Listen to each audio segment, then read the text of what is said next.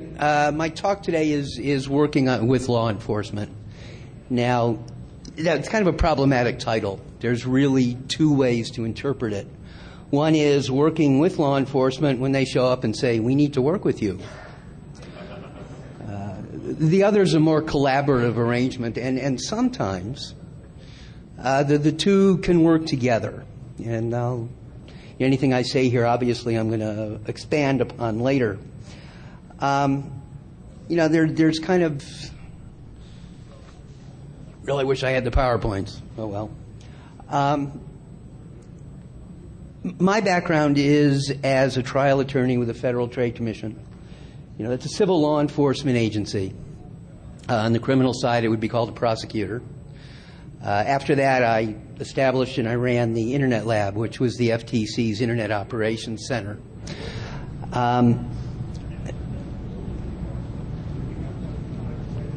So I come at the subject of working with law enforcement from a certain perspective. On the other hand, way back when I was on McGovern presidential campaign staff, I still have my armband from marching on Washington after Kent State. So I'm kind of schizophrenic on this whole routine of working with law enforcement. No matter what I say here, and some of it's going to involve cooperating, keep this in mind. I am not suggesting at any point that you give up your rights. I'm not going to suggest at any point that you decide not to help, not to stand up for somebody else's rights. For example, a customer who's got data on your systems and you get a visit. This talk is about how to work through the process constructively to everybody's advantage. There are certain basics that go with this. You're going to run into a whole variety of laws. The laws are going to vary. The regulations are going to change. You're going to be dealing with different people, with different agencies. Your tactics are going to vary, but there are a couple of things that are not going to change. In any dealing with law enforcement, you need to do two things. You need to show respect, and you need to avoid playing games. If you just follow those two rules, things will go a lot smoother. And if you don't follow those two rules, you're in a losing proposition. Maybe the case will come out in your favor, but it's going to be a lot messier, and you're going to run into a lot of unhappiness and a lot of expense that's just plain unnecessary.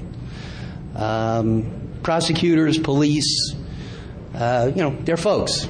And if you don't treat them with respect, if you mess around with them, they may take it hard. And just follow different paths from what's in everybody's best interest, sometimes including theirs.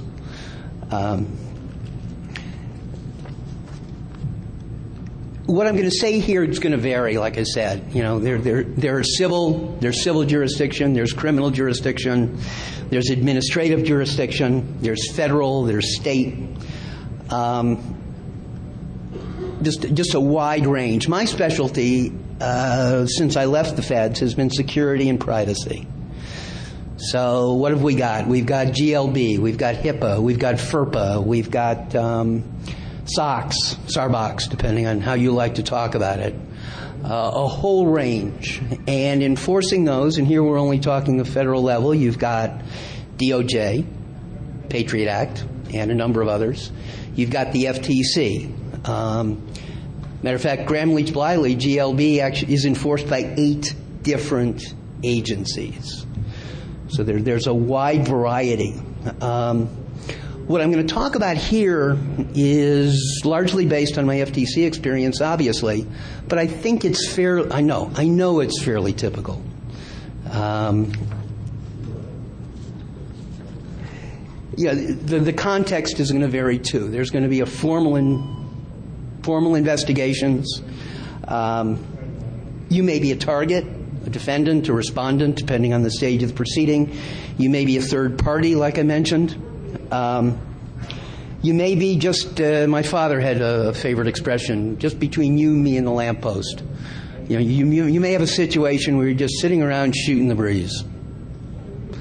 And that's one kind of working with law enforcement. that can be beneficial. The first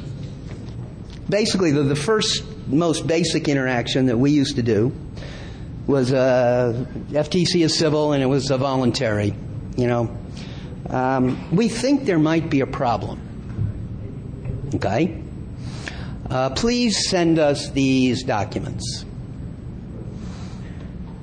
Now, documents, if you've ever seen one of these one of these access letters or a subpoena or anything, document is generally 2 or 3 paragraphs long just to identify and define document. You need to read all this stuff carefully. Obviously, we've opened the law enforcement investigation. Come talk to us. Okay. Don't ignore it. It's voluntary, but don't ignore it. I'm sounding very strident here. It's just common sense. If you ignore it, it will go to the next level. Read it carefully.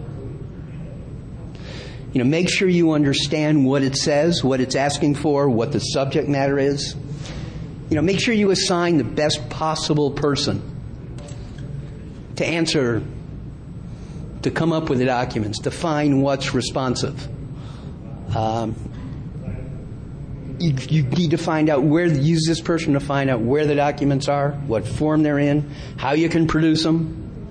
And then contact the requesting attorney, the folks who signed the access letter, just to discuss any issues. If you've got questions, ask them. These things aren't written in stone when they first come out, not by a long shot. Interpret the request sensibly. The government staff who writes them may not have the technical knowledge that you do. They've got consultants that they hire. They've got people on staff. But some of this stuff, you're getting into data breach cases, for example, there may be some really specialized knowledge. Interpret the request sensibly. Call the lawyer. Say, we need to talk about this. It doesn't make sense. Let's work together. Let's get you what you need. If you throw paper, it doesn't accomplish anything. You've wasted your time and your money. And if you don't send enough, then you get into a back and forth. You didn't answer. Yes, we did. No, we didn't. Yes, you did. Did I get that reversed? Yeah. It's just a back and forth process. You can talk about rolling production. You don't have to produce it all at once. Come up with it as you can. Keep the dialogue going. Talk back and forth. Discuss whether you want to produce hard copies or electronic versions, what you can produce, the form and the location. All of these things go into just getting the job done. With no hard feelings, no problems, no issues. Your interests are protected by this process as well as what the feds. I'm a fed. Well, state, local, whatever it is. Everybody's interests are protected. Be willing to meet and talk. If you need to, on any of these documents, request confidential treatment. You should get it. If these are trade secrets, if they're sensitive information, request that or put a confidential stamp on it and talk about it so you make sure that it's not going to be exposed in a FOIA request or something like that once the investigation is over. Now, negotiating and cooperating does not mean be a doormat. I can't keep stressing this enough. Stand up for yourself. This is all things you do in your interest, all the way down the line. At this voluntary level, you may just resolve the issues with no further action. The agency may decide there's no case after all. But even if they decide we need to go further, you've at least established a solid working relationship such that the next step is going to go smoother. It's going to go better. And the civil action, the mandatory kind, is similar. We have a law enforcement investigation. Produce these documents. If you notice, the word please is gone. Produce this is a subpoena. You will produce it, or they can go to court and file for contempt. But the process, once you do that, the stakes are higher, it's more formal. The process is still largely the same. Negotiate, produce, negotiate, protect your interests, discuss what's coming, discuss how it's coming, discuss when it's coming, where it's coming. The only real difference in the mandatory, in the compulsory stage, is that it's not just going to be documents. You may get into depositions. You may get into interrogatories. You don't just provide documents, you have to provide written answers to questions. Again, make sure you provide the right person. Putting somebody up as a witness for a deposition who doesn't know what's going on is just not a good way to go, and I've seen it happen. First case I ever worked coming out of law school, long before I was with the FTC. They provided a witness for hearing who clearly was not qualified. It was our first clue that they were trying to pull a fast one, to put it one way. Because no competent person in accounting would ever testify to what they wanted on the record. So they just dragged somebody out who had no clue, and they lost the case. It's the first time anybody ever failed to get a rate increase before this given administrative agency. Again, you have a little distracting there. Same as the voluntary. Don't ignore. Review carefully. Contact to discuss issues.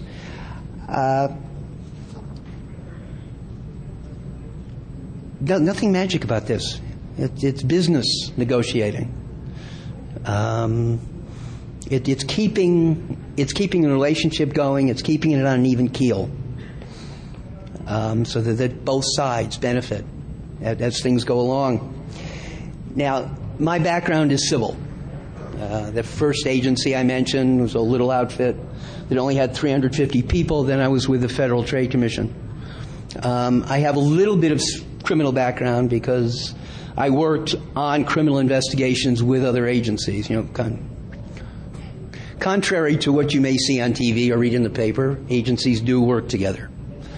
The FTC had some cases that were very good and very strong, and they were good, solid civil cases.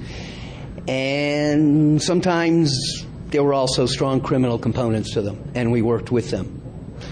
When I was at the FTC, I ran the spam database, if anybody's familiar with that. It was a system where the public just forwarded their spam to a mailbox that we ran, and it was indexed and a good, solid repository of evidence.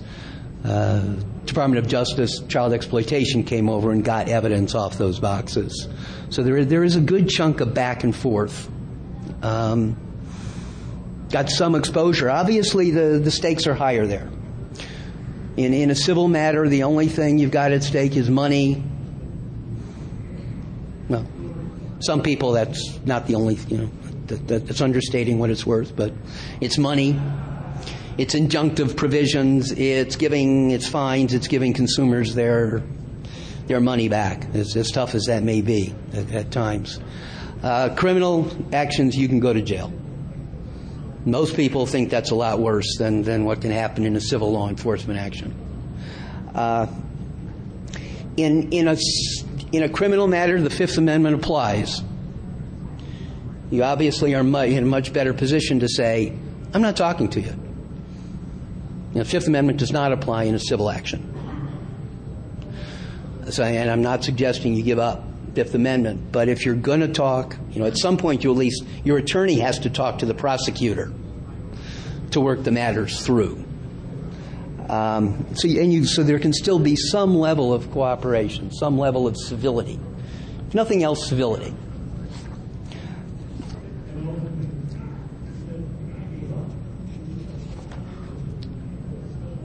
You get into compliance issues.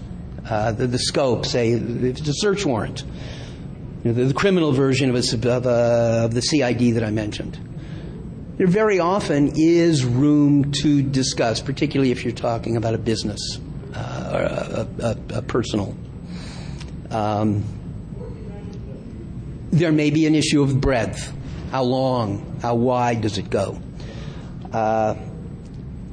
You have the ability to seek a protective order to try to limit things. And you also have the ability to negotiate the handling of privileged documents. Take advantage of all of these. These are all tools for your use, even in a criminal investigation. You've got the same issues you do in civil with sometimes. If it's outside the realm of a search warrant and you're just producing documents, you have the same issues of compliance, enrolling and defining and all sorts of things like that. Take advantage of them.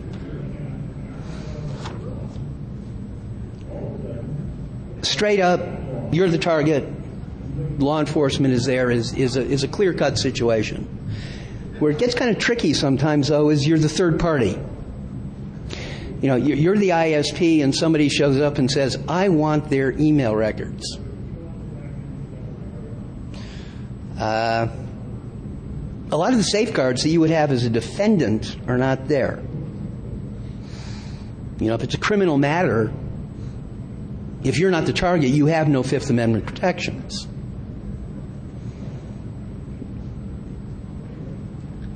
You may want, in some cases, you have to talk to the client, to your customer. Go ahead and do that if you can. You know, there's always exceptions to anything anybody says about anything in the law. So generally, you'll be in a position to talk to your customer before you produce. Don't hesitate. Take advantage of the opportunities you have. If you really believe that the request you're getting is overbroad, if you think the request you're getting is out of line, don't hesitate to stand up for that. There was a case very recently where a company received a subpoena for third-party records. No, they didn't. The agents just showed up and said, give them to us. And the company said, no, give me a search warrant. There's nothing wrong with that. Well, the police thought there was, but I don't. And it got bought through.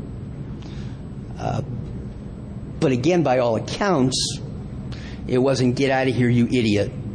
It was, no, we can't do this. We need to talk to counsel. And it was left at a very civil level.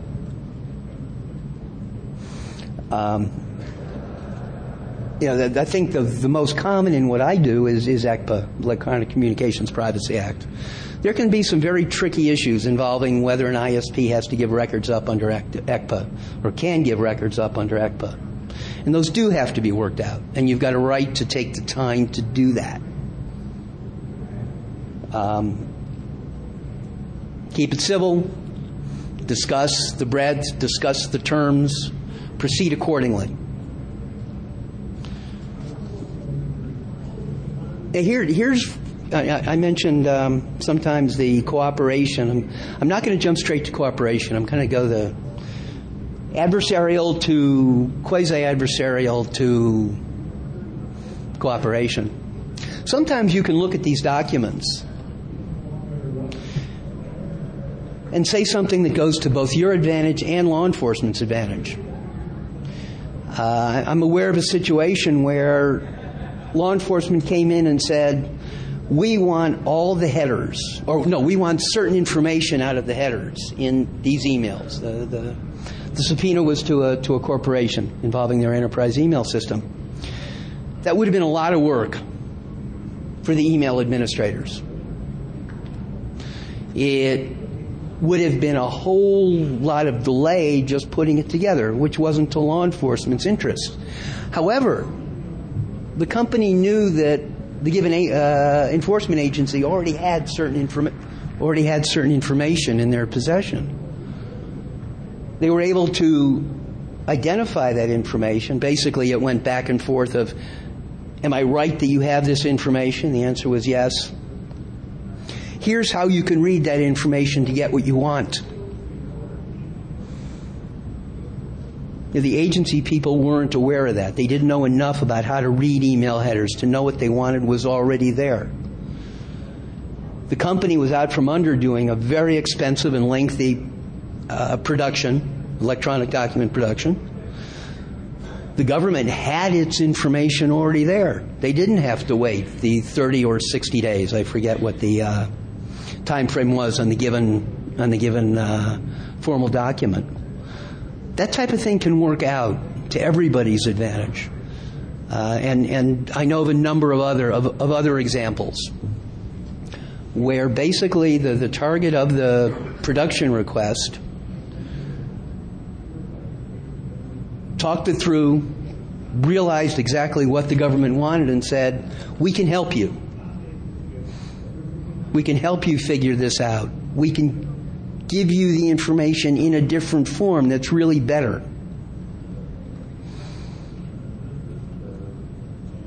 We can cut your expense, we can cut your time, we can cut our expense, we can cut our time.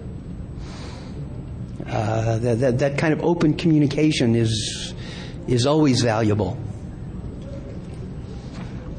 There are times, and I'm hesitating here because there are times, and you only do this with advice of counsel, obviously. There are times you may want to look at what's been said, but being requested, and say, I'm not sure I can give that, but I'm going to figure a way to do it. Stretch the rules. That's obviously your call, your value judgment. The hot button, I think, in law enforcement, the hot button with the public when it comes to the Internet is child pornography. And sometimes the rules, I'm aware of situations where the rules have been stretched. Again, you don't do that unless you've consulted with counsel. But think about it as a strategy. And I'm not suggesting this is a curry favor. I'm just suggesting that it's a possibility in the realm of dealing with law enforcement document production. I think it's less likely in the security area, less likely in the privacy area, but it does arise. There are certain other things you can do to maybe protect yourself in advance.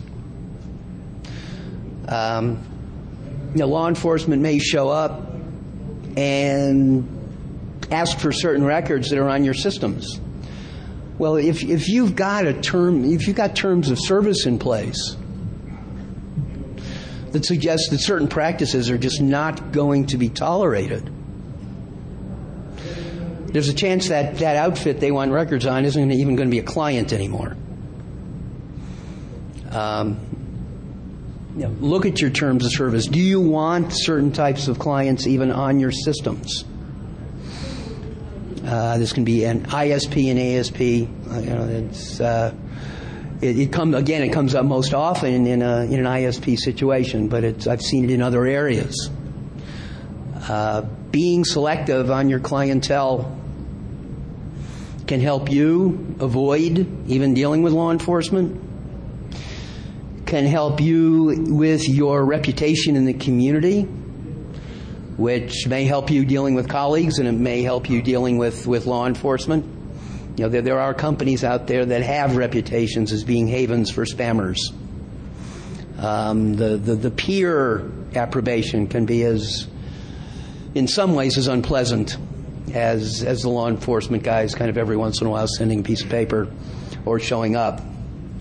This obviously depends on your customer base, your business, but it can be one weapon, one tool, maybe is a better term, in lessening your dealings with law enforcement and in making them more open, more civil, more civilized is the better word. Should you deal with them, because your reputation is part of the equation when you get a visit from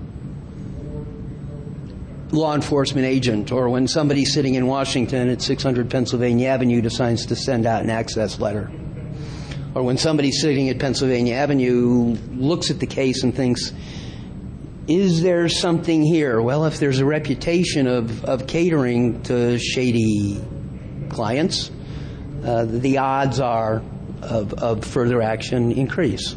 It's just fact of life. The other thing you might even want to consider if you have frequent dealings with enforcement is to adapt your business practices. There is a major ISP who had such a volume of warrants, subpoenas rather, had such a volume of subpoenas delivered by the local sheriff that they set up an office and a desk for the sheriff's department. And a deputy, rotating, but a deputy sat in the offices of this ISP 40 hours a week. It made things a lot more efficient for the sheriff's department, made things a lot more efficient for the ISP. Any costs of this desk and whatever else were more than offset by the familiarity, by how much smoother the process went. From having everything close together, from having known bodies, known entities, like I said, familiarity. Think about setting up certain processes that might be advantage of use to law enforcement. I mean, the best known, I guess, is ISPs have abuse at emails. I mean, they're going to be there anyway. But if you have a complaint desk, consumer complaint desk, or other type of intake system for issues, keep the data, keep the information in such a way that it might be useful. It's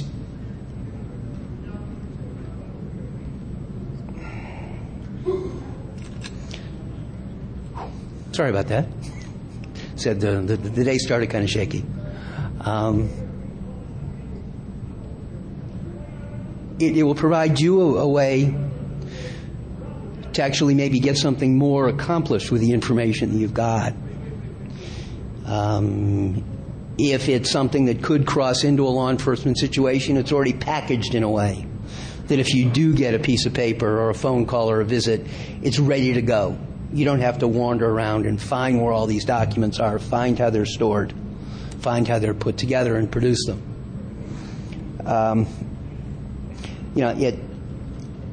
If nothing else, assign people to be dedicated law enforcement liaisons. If you have a dedicated person, it's somebody who is familiar with the ins and outs. It's somebody who's familiar with the people involved. It's somebody who can get things done more quickly. It's somebody that law enforcement can reach more quickly. Always nice, critical sometimes when time's of the essence, as it is in some law enforcement matters. All things that have minimal overhead to get accomplished, but the benefits in the long run can be very real in time and effort and money. And the last one generally will impress the people you might have to convince to take these steps. No, that's fine. Can you expand on the technical capabilities of state and local law enforcement? I don't know if it's just for the movies, but I kind of get the image of these detectives as knuckle draggers and pen and paper type people. So if you could expand on that, that'd be great. I'll keep the knuckle dragger in the house. I'm sorry, I should have done that first. The question was whether I could talk about varying capabilities of state versus local versus Fed. Certainly the Feds have been in the lead on any technology-related matters. The FTC, and I was part of this, brought our first online case in 1994, and that was way ahead of the curve. And I mention that just because the FTC is only about 1,000 people, and we did this before DOJ, who have divisions bigger than that. So we were rather proud of that. I know the situation is still that the feds are ahead of state and local. But I think a broad generalization along that line could create problems. Most states that I'm aware of do have good, solid state police units working cyber. I've worked with people Georgia, Florida, Michigan, California, Nevada. So certainly at the state level, I would say no. They're strong. You're seeing more and more local police departments now that have good, solid cyber units. I'm from Ann Arbor, and the Ann Arbor Police Department is building that nicely. It's nice to have the university resources to call on, obviously. New York City Police Department has some outstanding people. So there's still the overall gradation, but the locals and the states have caught up. The locals are getting there, no question. I keep saying Fed just because that's my background. The other thing to consider is, be part of the process even. Something that I really enjoyed about internet work, both when I was at the agency and now that I'm out on my own, is the level of cooperation between the public and the private sector it's what it should be all along in a dream world. You've got organizations such as the National Cyber Forensics Training Alliance in Pittsburgh on one extreme, that's one building that has federal law enforcement, state law enforcement, local law enforcement, graduate students, private sector people all housed together working cyber issues.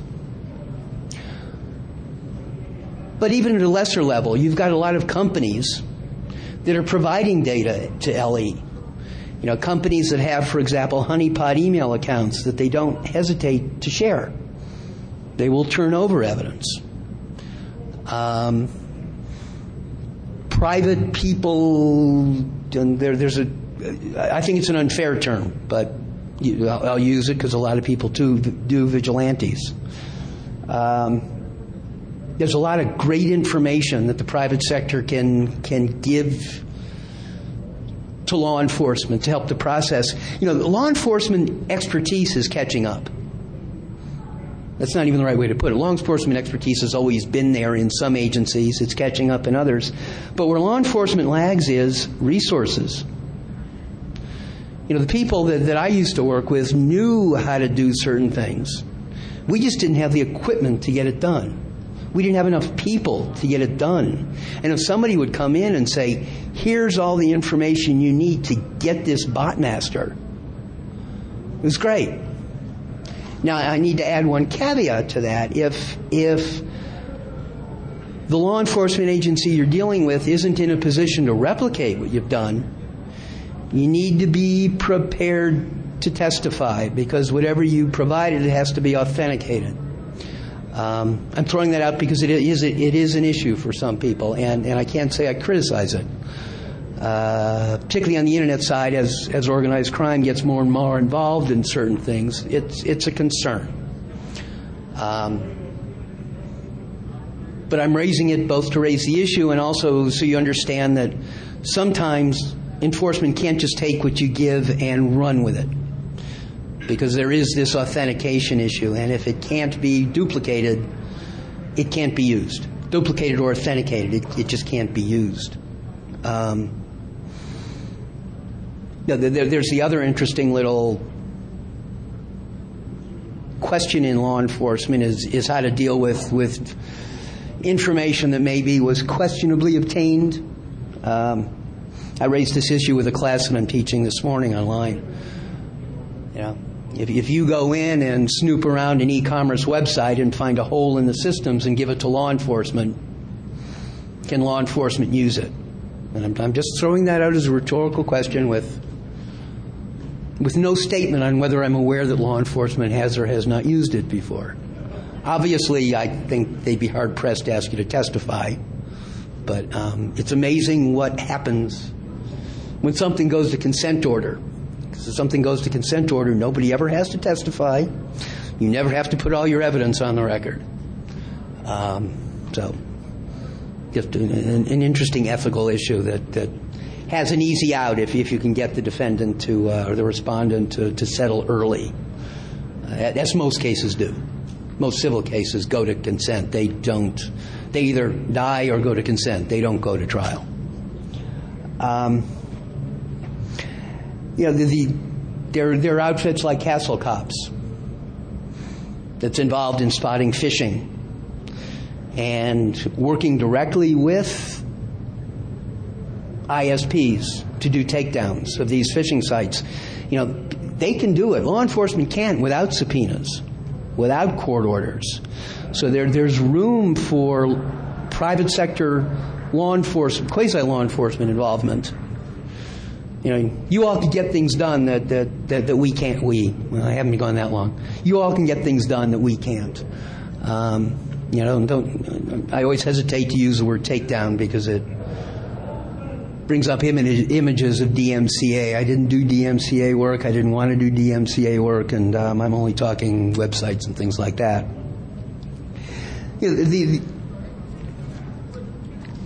The other thing you can do is just be proactive. Perception is important. Get out there in the community. There are organizations such as InfraGard. They're excellent avenues for law enforcement in the private sector just to talk. This isn't even helping with a case, but it's being in the same room, getting to know each other, building mutual respect. It will help you if you have a problem and need to reach law enforcement. You may know the right people. This is particularly true, say, with a federal agency where you need to go to headquarters. You can reach a field office, figure out who to talk to, but it's not necessarily so easy to find the folks in D.C. You've got the established relationship. You know who the names are. On the other hand, if you've got this nice established relationship and they know who you are, well, if there's an issue involving you, well, at the primary level, maybe there won't even be a follow-up, but even if there is a follow-up, it goes better. There's a certain bias. There's a certain perception that'll work to your advantage as the matter goes. I'm not saying it'll be dropped if there's something there, but I'm saying it will go more smoothly.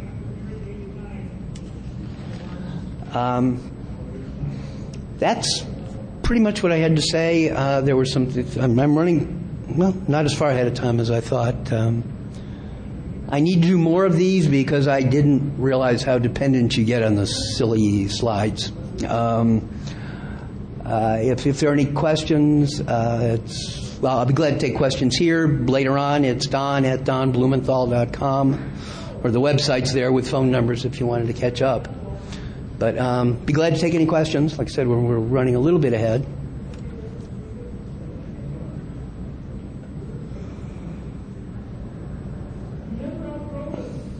These lights are brutal. Okay, appreciate it.